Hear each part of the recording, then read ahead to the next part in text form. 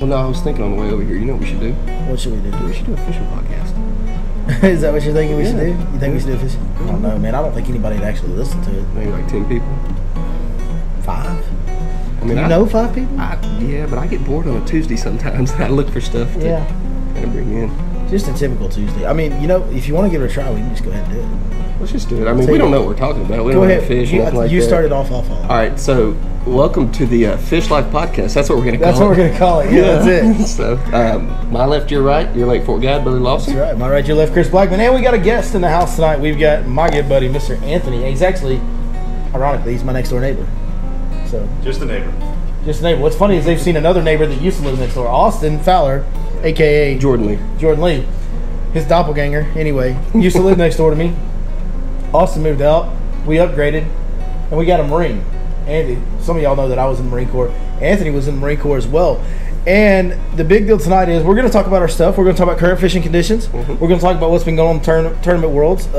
Jacob Wheeler just dominating. Again. We're going to get into your recent tournament experiences. Mm-hmm. So we're going to talk plenty of fishing tonight. But those of you that follow the channel know what we got going on. Hey, this is the week. It's this week, the end of this week. You guys can come register on Friday. We got our tournament Saturday, July 4th. It's an open team tournament, $100 entry, and it's going to be benefiting 22 Kill. Great military-oriented nonprofit. It's going to be a $100 entry, 70% payback, so you'll have a chance to win some money. 30% is going straight to 22 Kill. We've got great auction items. We've got a Whiskey Myers signed guitar signed by the entire band. Mm-hmm. We've got a bunch of like Yeti RTS, like big fancy $100 coolers. We got fishing gear. I think there's some apparel coming. Like we've got all kinds of good auction items for you guys to hopefully get a good deal. So you can take a swing and get a good deal on something. Or maybe you'll get a really bad deal and donate a whole bunch of money to 22 Kill, which would be even better because that's the whole purpose of this deal is we're going to come together and do what we love and enjoy fishing and enjoy the outdoors and here in East Texas. We're going to hang out, a lot of us for the first time that have watched this channel. Some of you guys are going to come down here for the first time and hang out with us, and that's going to be fun. But at the end of the day, what we're doing is we're doing something that's a very near and dear cause to all of our hearts. We are all very much American patriots and love our country and are very appreciative of the guys that go out every day and deal with the bad stuff so that the rest of us can live our lives the way we live them, right? Sure, that's right. Yeah, so that's the deal. We need to support those guys any way we can, and those guys go through so much that there's times when they really struggle, and that's where 22 Kill comes in. They really help these guys transition into normal life, transition and deal with some of the issues that they acquire doing what they have to do to protect others, which is, just that's God's work, if we're being honest, right? Like that's God's work. God says to love others and serve others above yourself, and there's no finer example of that than the men and women that go out and risk their lives to protect us. So it's important that we do what we got to do for them. So Anthony, man, hey, thank you so much for coming over here and joining us. This is Anthony's first time on a recorded camera or anything, so he's nervous. He told you, nervous? A little bit, just a little bit. It's just a camera on the wall. Like there's nobody behind that camera. Nobody on it. But no, man, we're just gonna relax and talk about it. And you've been my neighbor. I'm busy a lot, and we've hung out a couple times. We've talked a little Marine Corps stuff, a little bit, but I really don't know much about your experience in the service. So, man, tell us, how'd you come around to volunteer for the Marine Corps? What was it that made you join the Marine Corps? I just had an interest in it from really just a young age. I think my cousin and my uncle, they were both Marines. I looked up to them quite a bit. And so I had them, kind of as motivation. They were both really hardworking dudes, and I just kind of saw that work ethic and the tenacity that it seems like the Marine Corps breeds in people. So, yeah, it's funny you say that. He was, the reason that I joined the Marine Corps, maybe not the sole reason why I joined, but the reason why I knew I was going to be a Marine over any other branch if I did join was we had a family friend that I literally thought was my uncle most of my childhood. He was just so close to the family.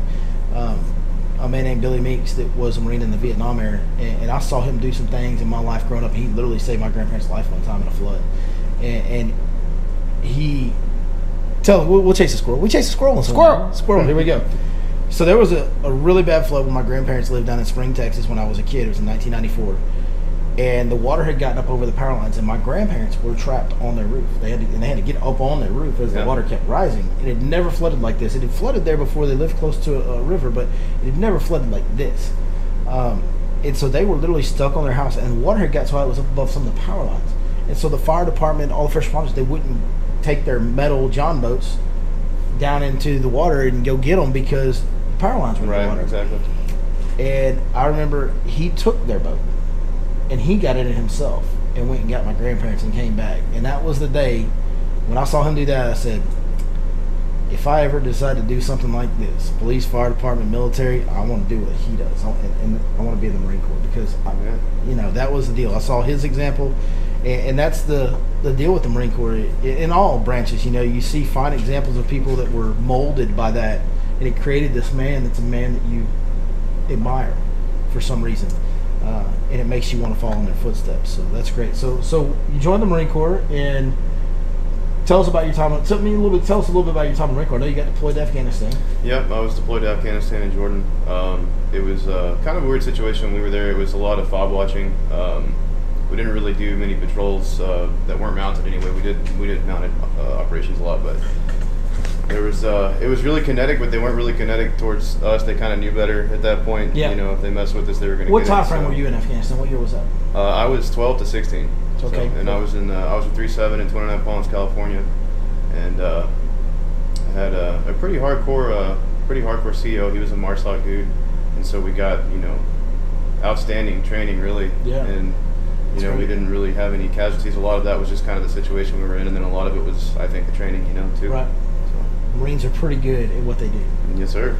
Absolutely. I mean, that's one thing. We as Marines, we might come across a little cocky and arrogant, but the deal is the Marines do, as a whole entire branch of the military, I believe the Marine Corps does the best job of training everybody in the branch of the Marine Corps for what we do, which is close with and destroy the enemy, right?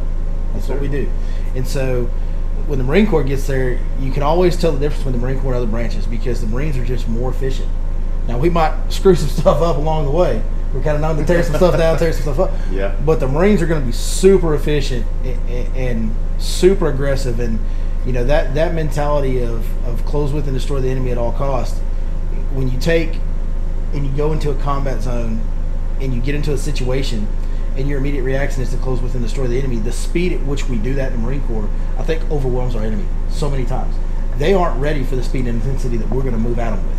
No, yeah, it's a shock factor for sure. Yeah, and it gets them where that, oh wait, we can't do that, and they bail. If they can, they bail. And so it's just the Marine Corps is awesome. It's the fighting force on earth. It is what it is. It's the smallest branch in the U.S. military, but the Marine Corps is the branch that everybody feels safer when they're with Marines. Even the other military branch guys. There's Army guys, Air Force guys, Navy guys. They all feel better when they've got Marines on their arm. I've heard a million of them say it. So Marine Corps is great at that. So you guys went over there, had a successful deployment. Did what you had to do, protected some things, and served your purpose, and got the heck back home. Now, the one thing that I really wanted to kind of dive in with you on tonight wasn't necessarily combat experiences or whatever your personal experiences were, but every Marine, whatever their level of combat experience was, and even Marines that maybe didn't get deployed, which is really rare these days. Hardly any Marines that don't get deployed to a combat situation these days. The mentality and the training and the lifestyle that you are forced into when you volunteer for the Marine Corps. No, it's culture shock for sure. It changes your mental outlook on everything. And when you get out, in a few episodes ago, I talked about my experience when I got in adjusting. When you get out, there's a major adjustment. There's a lot of guys that struggle to find a purpose with their life after the military. A lot of guys unfortunately see some stuff that they just can't let go of. That's part of it. Maybe some of us lose some people, and that's something we can't let go of. Why was it survivor's guilt, right? Why couldn't I be the one? Why did it have to happen to him? Why did it have to happen to my brother, my best friend? There's all sorts of things that can make the adjustment difficult, but no matter what your experience was, I don't know anybody that doesn't struggle to some extent to readjust and realign themselves in society when they get discharged from the military. Yeah, it's a hard thing to do. It's I don't know. I dealt with a lot when I got out because, when I was in Afghanistan, I actually got sent home about a month early on emergency leave. My father actually passed away while I was in Afghanistan, so I came home about a month early for that.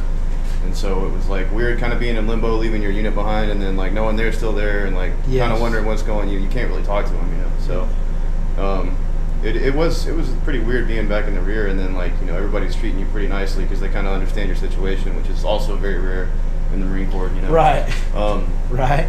But yeah, it was hard, man, because really my saving grace was I had happened to get my CDL right before I got out. I basically took my terminal leave and used that time to get my CDL, and I kind of did it as like a fallback, because I was thinking, like, you know, this is just an emergency thing in my wallet. I can go show it to somebody and I can get me a job anywhere. Get a gig, right, yeah. So turns out I'm still truck driving today. So, you know, without that, I mean, God knows what I'd be doing. I'd probably be ranch handing or something, you know. So at least I have something stable that gets me home every day with a good income. But, I mean, I got to be honest, man, without that, yeah, you know, what would I have, you know? So, and then on top of that also, the reason I agreed to do this, I really don't like being on camera or anything, but I actually tried to off myself shortly after I got out. My wife and my son had kind of left me and everything, so just give me a second. Yeah.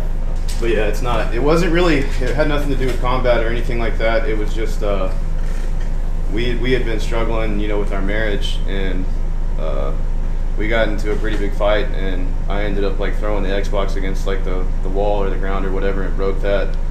Because she was, you know, griping about me being on it, and I was spending too much time on it, and I was, you know. But I went to the gym that day and came back, and I haven't seen my son since, and I'm still fighting, like, you know, this whole battle.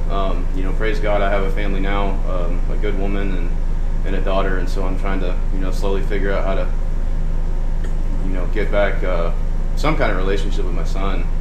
But, you know, I praise God every day that I was not successful, you know, with my suicide attempt, because I mean, I wouldn't have any of that now, you know, and it's been nothing but a blessing ever since. You know, it took me getting back into church and getting right with God to get all this stuff, you know, kind of squared away, because it was just, I was looking at, you know, a lot of debt and, you know, self-inflicted wounds that eventually just kind of catch up to you. So I asked you to do this, and I had no idea. I did not know any of this. This is all, I mean, as me and Chris are sitting here finding this out for the first time along with the people that are listening, and I had no clue, man. So that is that's a lot to take in for me and the listeners. I know it's a lot to take in. First of all, we're all very glad, right? Because the deal is, everybody that watches and follows our channel, they're pretty patriotic, usually pretty conservative, or they probably don't stay around here very long on this on this channel. Every one of us, we see somebody that served, and we think of them with the highest honor, and we're so appreciative, and we value them. You know, not that one person's more important than the other, but we do. We value those people a little bit more than we are the normal person that we meet in our day-to-day life. And so the last thing we want to have to happen to someone that we value, and value that highly, is for them to, their life to get cut short in any way. You know, if it's while you're serving, we don't want that obviously either. If you go to combat and you die, we all know this. We all had to process this thing in our head at some point when we're getting ready to go on deployment, because there's a big fear of the unknown factor. And you have to kind of, okay, well, listen, if the worst happens, I'm doing what I want to do. It's on my terms. I'm going and I'm going to fight, and I'm going to serve my country, and I'm going to fight for freedom. I'm going to fight for my, and more than anything, I'm going to fight for you and you. Like, when we all go deploy, when you sign up and you join, it's like, yeah, I want to serve my country, and I want to, you know, do what's right and be patriotic and blah, blah, blah. Yeah, very good. And then you get in there and it becomes, I don't care about any of these politics. I don't care about any, I don't know why we're here. I don't care why we're here. But here's what I know. Me and you are going home. Absolutely. Anything in my power, me and you are going home. And so it becomes about the guy to your right and left. And to have somebody that's done that and is so highly valued in our society to end their own life, it's just such a tragedy. So we're all, and everybody that's listening right now, is so glad that you made it through that. And obviously we're very sorry that you got to that point. That's terrible. And the whole deal with this event is we're trying to raise money to help an organization that prevents this. Exactly what you went through. Yeah. It reaches out. It actively reaches out to people and checks. It checks on our brothers. It checks on our brothers from the military and the first responders, and they reach out to these people and try to make sure that they're taking care of as many of them as possible. Now, again, anything you don't want to go into, you don't go into, okay? But sure. Yeah. No, I'm good, man. I haven't really talked about it in a while, so kind of, but I'm good. Of course. So when that goes on, and you get to that point in your head, and you said it really wasn't military related, it's more about life circumstances. Yeah. Well, I think a lot of the military and just the whole situation, it all kind of culminated at this one point. So that's what I was going to ask. So those life circumstances, a lot of those were probably created by your time in. Absolutely, yeah. Because that's a very difficult lifestyle for a family. It's difficult on the spouse. It's difficult on the child. And your child is very young. It's difficult on your spouse, and it creates. You're playing Xbox too much. Yeah. I drank a lot.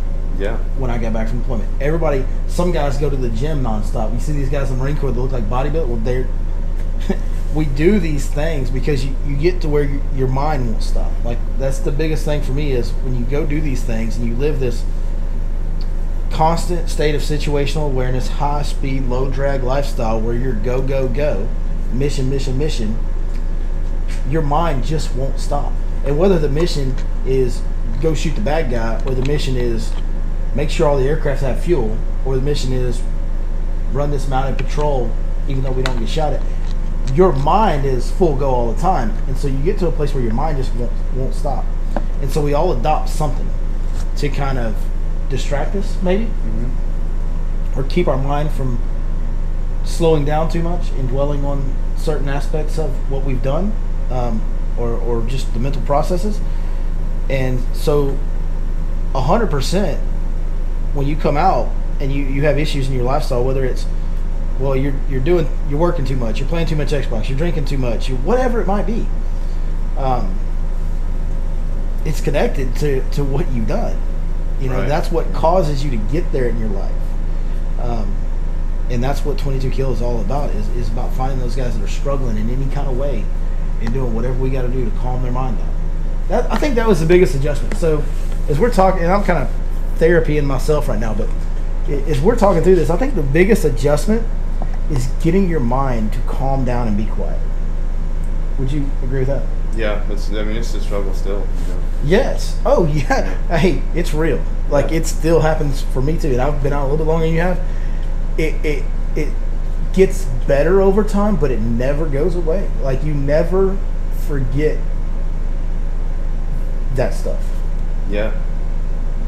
No, you really don't, man. And you see a lot of stuff over there. It doesn't matter if you're, whatever your MOSO is, is or anything like that. It's just, if you're going to Afghanistan, you're going to see some pretty interesting stuff, So yeah, yeah. It's a wild place over there.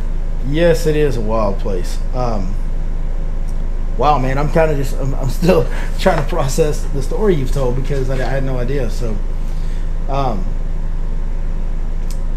I guess, man, is there anything else you want to talk about, or anything else you want to say about this deal? Or? Just from my personal experience, man, no one's happier that I made it than me, because like I said, man, and that's kind of just what I want to share. If anybody's ever having that thought, man, because I think we all have those thoughts. I think people that say they don't, I think they probably kid themselves, But if anybody's dealing with that, man, it's just,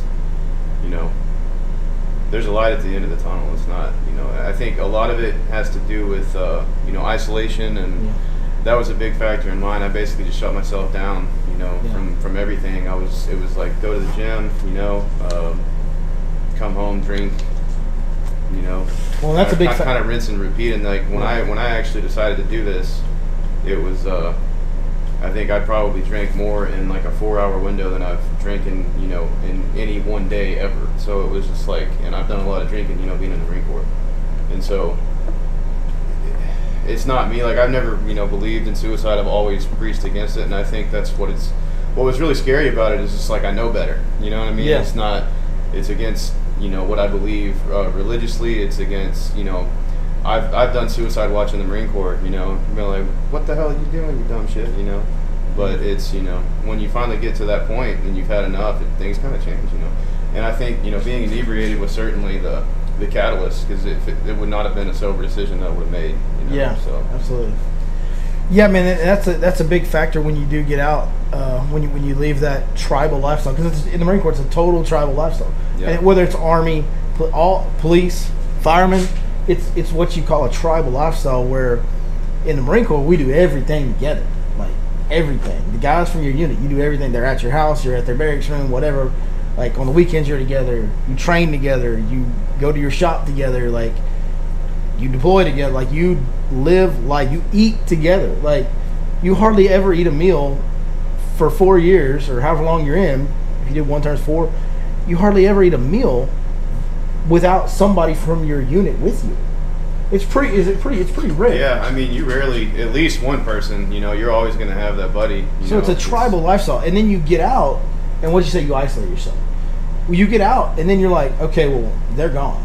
Like all these guys that I've, leaned on way more than I realized, and even probably more than you realized at that time you leaned on those guys.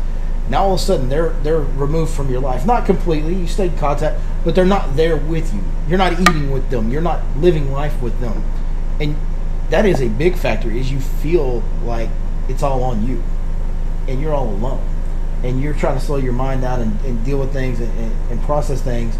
And then life's coming at you, and you got debt, and you got a new child, and you got all these stresses.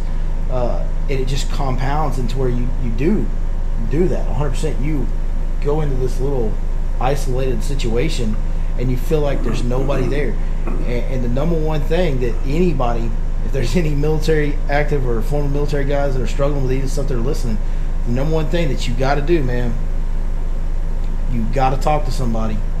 Like if there's something going on, I know we all are like, nah, we can handle it. We can handle it. Man, you've got to talk to somebody. There's organizations like 22 Kill out there. Call me. Yeah, call somebody. Hit us up on the website. Send me an email. Talk to somebody, okay? Don't make that decision before you talk to somebody. That decision where it's not worth it, I'm all by myself. Just please reach out. So don't think you're in it alone. Just because you don't have the tribal lifestyle doesn't mean somebody doesn't have your six. Yeah, the Marine Corps really, that's, one of the few negatives about the military, probably any branch, is that, they kind of breed that whole asking for help thing out of you, and it's a problem. So I think it's great while you're in, but man, when you get out, you got to get over that crap. It's not tough guy stuff anymore, it's just real life. So.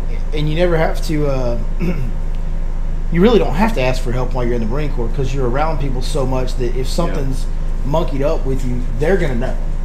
Like they'll ask you before you have to ask anybody if there's something really wrong. And then you get in the civilian world and you don't have that anymore. You don't have that support system. So absolutely, man, reach out. Like anybody that ever thinks about that, just talk to somebody. Well, Anthony, man, I really can't thank you enough for doing this. Absolutely. This is important to get this message out there. I've been asked to do a subscriber fishing tournament for a long time. For a couple of years now, people have been asking for it. Mm-hmm. And I've always been busy.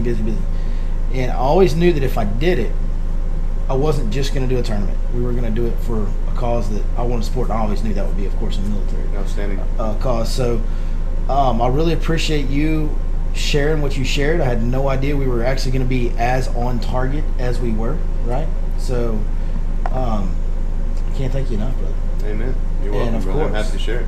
My man, my brother forever. Sure, appreciate it. Nice to meet you too, brother. Yes, it was good to meet you, man. Yeah. All right, you guys drop some comments for Anthony. Let him know how much you appreciate him sharing all that, dude. That's awesome. Man, you can hang around if you want to. But we're just gonna talk fishing the rest of the time. No, y'all go ahead, man. I'll come say hi when y'all are done. All right, brother. All right, have a good one. Thank you. Man. Probably the most important thing we've ever done on this channel. 1000%. For those of y'all listening, those are the kind of people that allow us to have what we have. Yeah. And allow us to go fishing. Allow us to live the freedoms that we live out every single day here in the United States of America. And that is a very in-your-face, very real, very raw example of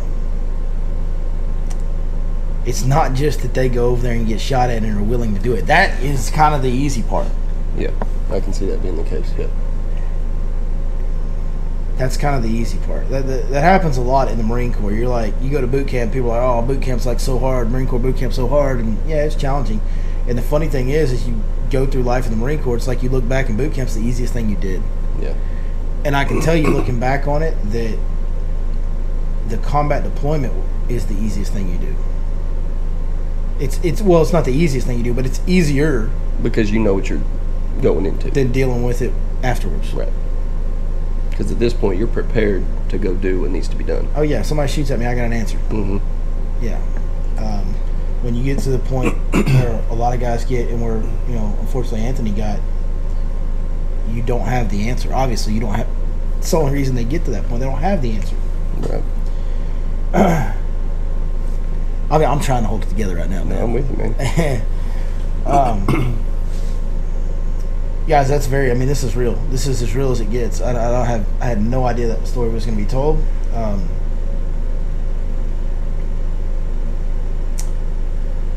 Y'all show up this week. Yeah, that's the best thing you can do. Y'all show up this Friday, and we'll have a great time. We're gonna have an immense amount of fun. There'll be fireworks on the lake Saturday night. You'll hang out with your family, whatever. We'll be hanging around the whole weekend. Cody Cannon's gonna be there from Whiskey Myers. We're gonna have a great time. But y'all show up. Y'all show up for this deal. It's important. So. I don't know what to say about that, so let's transition on to fishing. I'm sorry this is not flowing very smoothly, and I'm kind of rambling. That deal caught me off guard right there. Yeah, that's definitely the big self-check right there. Yeah, that deal caught me off guard real bad right there. So let's talk about fishing, man. Current conditions are it's summertime. It's hot. Yeah, it's gotten hot again, which is good. It is good. It's the best thing that can happen. We need consistency. The funny thing was, early in the week we had a cool down. We had like a little tropical depression came through, dumped a lot of rain, created cloud cover, dropped the air temperature, and it made the water temps drop dramatically. We actually had the water temps in the 70s. Really? Yeah, water temps actually got down in the 70s. And what's funny is you would go, man, that ought to fire them up, they ought to bite. Nope, because it's a extreme adjustment for the fish. Exactly. Yeah. And it would have fired them up and made them bite real good if it would have stayed that way for an extended period of time. Right. But the deal with fishing is we need consistency. Like, constant's our thing. we can deal with super hot water, we can deal with super cold water, but this up and down makes it really hard because every day is new. You don't have anything to build off of on patterns. It makes it less predictable. Mm-hmm. The whole box opens up, so to speak, versus eliminating a lot of the water for you when it's always hot. When it's always hot, they're only going to be doing a couple things. Mm-hmm. So I'm glad it's hot again. The fish are starting to bite a little better at the end of the week. I'm sorry, guys. I'm sorry. I'm struggling to process everything right now. But yeah, the offshore bite's getting better. Some of that shallow grass bite around that deeper grass edges is getting better. And we should be set up now for, I keep saying this, but we should be set up now where we kind of stay in that more consistent summertime pattern.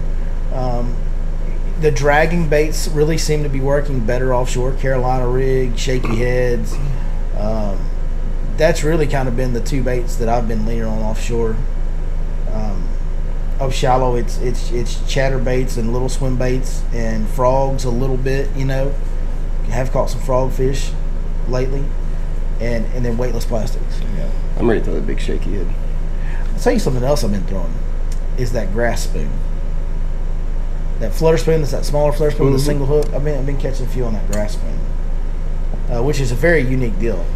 I get around deeper grass edges where it scatters, and I take a flutter spoon that's got a single hook on it. It's a smaller spoon, and I throw it out there, and then I rip it out of the grass like you rip a trap. Right. And then it's just a different bait than those fish in the grass ever see. Nobody's really going into that grass throwing a flutter spoon. Very much a big time reaction bite. My personal best actually came at the end of June, or no, the end of May. It's either the end of May or early June. Summertime bite. On that grass flutter spoon. My biggest fish that I've ever personally caught came out of that. So. And I can't imagine they just come out of the grass and just thump that thing, huh? Oh, they do. They knock the fire out of it. I bet they knock slack in that thing. They do. It's not a mushy bite. No. It's not a mushy bite. No, it's just like, I think of a similar deal like punching. Yeah. Like, yeah. when they bam! Yeah. It's go time, baby. And a lot of times that spoon falls on a slack line, and you literally see your whole line jump. Yeah. So it's a lot of fun. It's a good time. Fun. So, I mean, yeah, I mean, that's kind of the fishing report is we are settling into summertime patterns. Dragging baits are better offshore. Moving baits and, swim bait, chatterbait, weightless plastic in the grass. And then if you want to do something outside the box, play around with that flutter spin in the grass deal. Put a single hook on there instead of a treble and rip it out of that grass. So, One thing I did want to touch on, okay, because I've seen a lot of people doing this lately. When you're throwing a big football jig, offshore structure, I see people when they're stroking it, they're doing it when their line's tight. Can you kind of go through how you're supposed to do that deal? Like they're not snapping slack? Right. They're snapping. I don't snap slack whenever. Well, it depends how high you're trying to keep the jig too, right? So that may be a situation where they're never letting the jig fall away to the bottom. They're trying to keep it up in the water column on suspended fish. Right. And that's a really tough deal to get right. You got to be pretty sharp, pretty skilled, and have a lot of knowledge of your fall rate and all that stuff to keep that jig in the right depth. Okay. So, like, the way I've always done it, which works for me the best, which I played around with that football jig for a long time before I finally learned how to actually do it, is I'll pop, and just kind of dragging it as I'm popping it. And then once I get to 12 o'clock, then I'll reach down and pop on slack, just so I can get that little hop. That's different. I mean, no, as far as when I'm trying to actually stroke a jig, now I'll do little hops and stuff like that when I'm dragging a jig sometimes. But as far as actually stroking a jig way up off the bottom, I'm going to let it fall to the bottom, and then I'm going to reel my line down, and I'm going to get my line tight at the bottom, and I'm going to pull it from the bottom to the top twice. And I'm going to snap it as hard as I can. I want it to, my deal is when that jig takes off, I want it to shoot off the bottom as fast as possible to create, again, that reaction bite. Right. So I'm going to go wham, wham. And then I'm going to let it, and then when it starts falling, I'm going to kind of hold my rod up and follow my line down. Yes. I want it to be slack, but I don't want it to be too much slack. Like, I want to feel the bite if they hit it. So I'm going to kind of follow it down. It gets to the bottom, reel up my slack again, bam, bam. Right. Now, so I do it all the way to the bottom and up. If fish are suspended high, I don't really use a jig. I think there's other baits that are better. I mean, flutter spoon's better. I think a swim bait on a jig head's better. We talked about that a lot in the last couple of seminar episodes.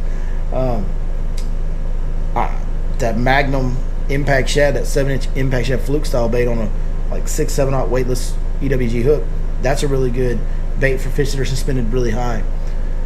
I think all those are more effective, so I really don't use a jig for fish that are suspended high. But if they're suspending 3, 4, 5, 6 feet off the bottom, sometimes stroking that jig is the way to do it, and it works really well. Like, it gets a big bite. I guess what I'm I don't know, I guess a lot of what I see is they'll be doing that drag deal like I do, and then they'll reel it down and pull it. I mean, I'm talking about pulling it several feet off. Oh yeah, no, I'm trying to pull it 5, 6 feet up off the bottom. Like, I'm getting my line tight at the bottom and jerking it as high as I can. Yeah, I'm with you on the excuse me. I'm with you on the height deal. Yeah. But I guess when you're fishing like a hump or something like that, and your margin of error is so small for that sweet spot, right? I guess I kind of want to keep it on top as much as I can and get little hops. Well, and you got to think about it like this: when you're stroking that jig and it's shooting up and it's creating a reaction, they're going to shoot over to it. True. So you don't have to be right on the spot within the spot, because that's a bait that when they react to, they're going to jump out and come at it. So. Right. So. But yeah, I mean, and that may be a deal where if you're fishing the wrong spot, you can't do it like that. Right. Right. So that'd be an adjustment you have to make in the moment. So, man, there's been some tournament fishing stuff going on. So there has. There was one of the FLW Super Tournaments that had some of the MLF guys join the field, and lo and behold, Jacob Wheeler. Well, they were on they were on Chickamauga.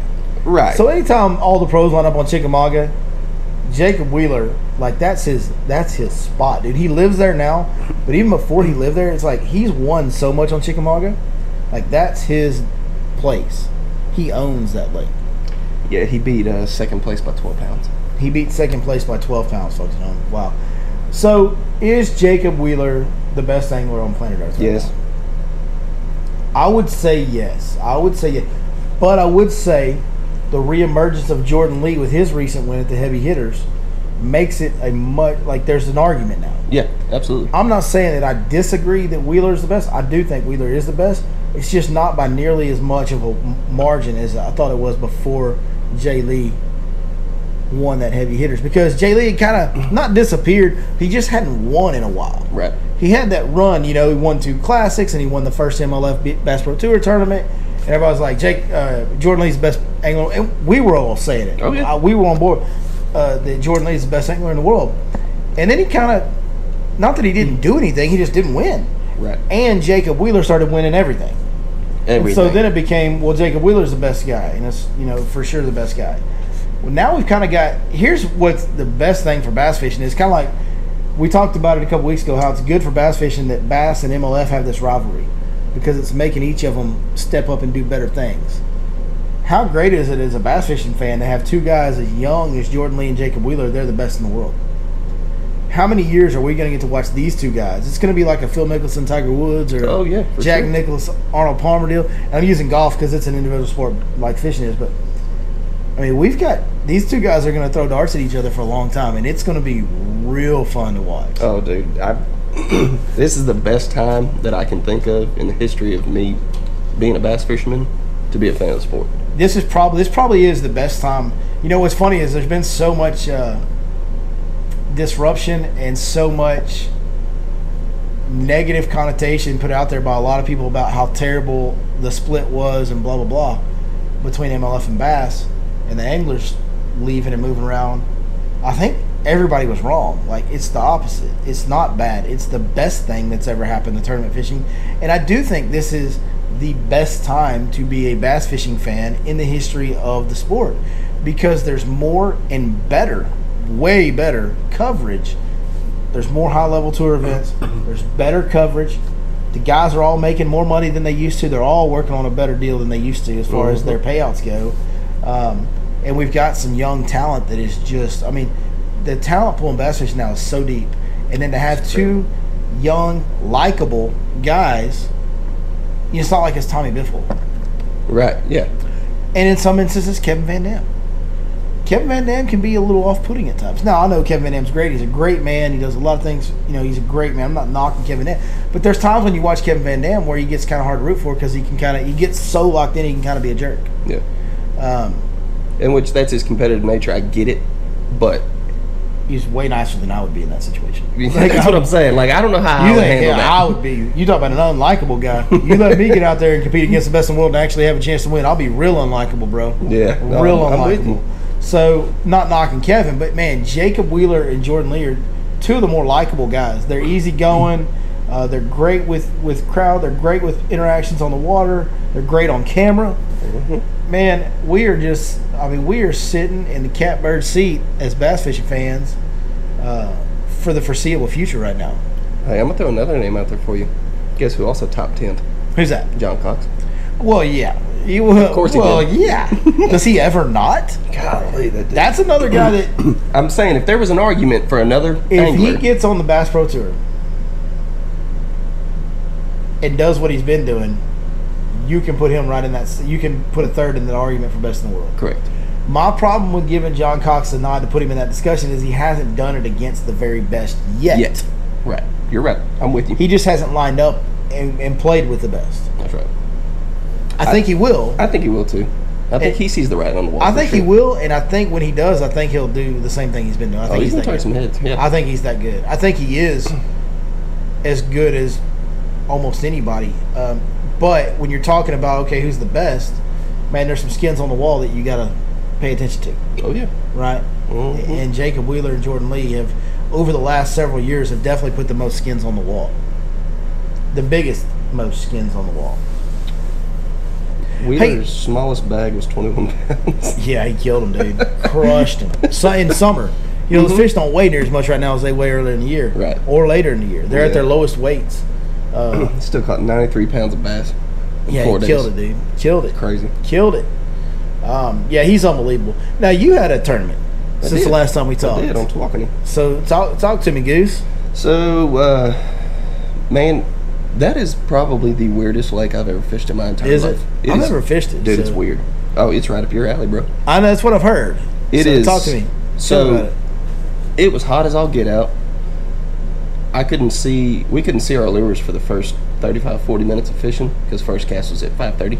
Oh, wow, okay. And so last cast was at 1 o'clock, me and line by 1:45 to weigh. My partner had been on the lake one time prior and fished one little area, and he said, hey, this is the area we're You fished with Cam? I did fish with Cam. And, mainly what he was wanting to do was get out there and we had a lanes chip and just kind of get some lanes because it's a pretty hairy lake, being so shallow and all that. You got to know how to run it. Correct. Yeah. And so it was mainly a navigation, just kind of see the layout, whatnot. Shout out to Tom Main making.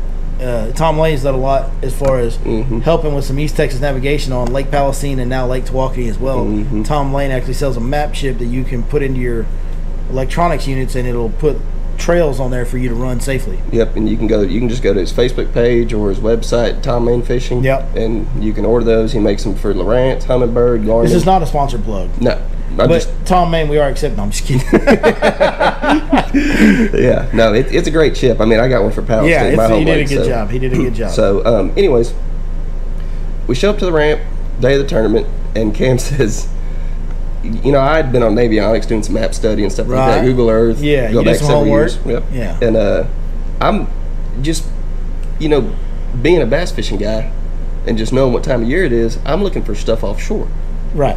Just because that's what you're technically, sure, you know, whatever. Well, we launched a boat, which we had boat trouble at first. Of course you did. Well, when we did that, like when that happened, I looked at the camera and I said, you know, that's exactly what we needed, right? Because every time we have boat trouble, we get in the money. I ain't kidding you. That's great. And so we get to our first spot, which ended up being the only spot we fished all day. And we're literally casting in 2 foot or less all day long, dead of summer. Right? Like, okay. We caught a lot of fish, you know, probably 20 plus in the boat. Yeah. We had 5 keeper bites all day. Oh, wow. Ended up getting second place. Well, that's good. Caught a 5-something with literally minutes to spare. Last minute. Which was our 4th fish. And you only, that was your 4th. And then our 5th fish, I ended up catching, last cast was at 1. I think I caught it at 12:47 or something like that. Yeah, so y'all had some last minute heroics to fill the bag out. Yeah, it's just it was a weird lake, man, but it was a good time. How did y'all catch them up shallow? We were throwing 1/4 ounce brush hogs. Just pitching and flipping. And so they've got this grass out there, and I don't know what it's called. I've done some research, and I think it's called pepper grass. Yeah, it's like a Florida native type grass. And real stringy, real stemmy. Yeah, that's pepper grass. Yep. And so, there's little pockets of it on fork in places. Is there? Yes. Well, it's some weird grass. They were hunkered up in that stuff. Like, it was the weirdest thing. Like, I remember one fish that Cameron put in the box. I think it was like the first fish. He flips up in there, and this bait no sooner hits the water, and you see a freaking swirl. Oh, and he's like, grab the net. And for those of you who ain't never fished in this grass, getting them out of this stuff is not easy. Yeah, because it wads up real bad. Yes. It's real limp, stem, stringy grass. It wads up on everything. Yes, and so it was fishing. It's kind of a pain because it was tough. Yeah, because we were throwing up in it, and you know I remember making several casts that morning. Going, man, if I hook up here, we gonna have a situation. Right. And so, but you got to get them on before you get them off, bro. Hey, man. You know what I mean? We caught a lot of fish. It was a good time. That's good. So y'all ended up second place, man. That's awesome. Well, congratulations. Good job to you. I bet it feels good to come on here and not talk about how bad you sucked for once. Yeah. Because it seems like every time we've talked about one of your tournaments, it hadn't been great. Yeah, you know, we have bad days. We do. Yeah. We're fishermen. We all do. We all do. That's for sure, man. So, hey, side note, guess who's getting a haircut on Friday? Heyo. You remember that? Yeah. We got to do it. You got an outfit, and we've got to put some lightning bolts. That's right. In there. Some lightning bolts. And we're gonna put pink spike it in the lightning bolts to make them show a lot better. I was gonna go with. I don't know if that was actually part of the agreement, but we're gonna put some type of coloring on your lightning bolts. Yeah. To make them stick out. It's gonna be a good. So definitely come to this tournament. Not only can you support a good cause, but you can see this guy look like an absolute idiot. It's gonna be great. And this is the punishment because you lost our our bets on our little fantasy drafts that we did. We need to do. We need to come up with another fantasy draft. We do. I enjoyed those. Yeah, those were fun. Y'all drop in the comments. Give us some ideas.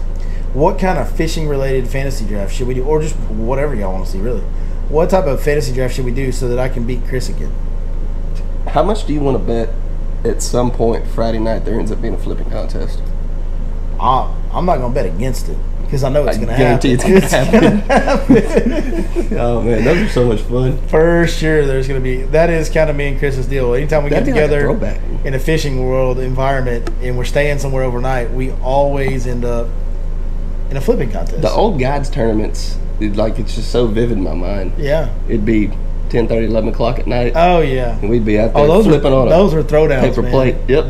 Before those guide tournaments, we always, and after. Yeah. Those were always a good time, no doubt, man. There was There were some stories that happened after God's tournament that we definitely cannot ever tell. Ever. On the podcast. In the history of ever. No. Probably just can't ever tell them, period. Yeah. Just keep it to ourselves. Yeah. Those are best untold. But no, I'm really looking forward to this weekend. Like you said, dude, this is something that is definitely this is one of the best things we've ever done. Yeah, it's the best thing we've ever done. Tonight was the most important conversation we've ever had on the channel, and doing what we're doing, and hopefully raising a bunch of money. Which it's going to be you guys that raise the money. Really, all you that are listening. It'll be the best thing this channel's ever done. Yep. Other than maybe some of the faith stuff that we've done with Dennis and everything else, right. When we've talked about our faith and reached out for God. Other than that, this will be the best thing we've ever done. So y'all come show some support. It's the most. Yeah, please do. The times we're living in, this is the best thing we can do for our fellow man right here. Absolutely. So. Yeah, I mean, I don't know. I think we've kind of went full circle. I don't really see any reason to talk any further. I'm really glad that Anthony came over here to do that tonight. I'm really appreciative of him for doing that. And again, I had no idea where it was going to go and how on target it was going to be. It's really awesome of him to tell that story with us, to share it, because he didn't have to tell us that. Mm-hmm. That wasn't what I was bringing him over here to even talk about. Right. I didn't even know that was a thing. So that was really great of him to open up and talk about that on a public forum like this. Can't thank him enough for that. So great job, Anthony. Yep. All right, man, we're going to wrap it up, guys. Hey, y'all, please come join us this week. I know we've said it many times, but please come join us. We want to do this big. Guys like Anthony, and he's good now, but we all still have our struggles. But a lot of stories, like you heard tonight, go on. In fact, to the number of 22 a day. 22 veterans every day commit suicide. And that's why the organization 22 Kill exists. That's the meaning of their name. We need to make that number go way the hell down. Way down. Yeah. Let's do so. Let's help that. Let's try to make that number go down this weekend. Y'all come join us.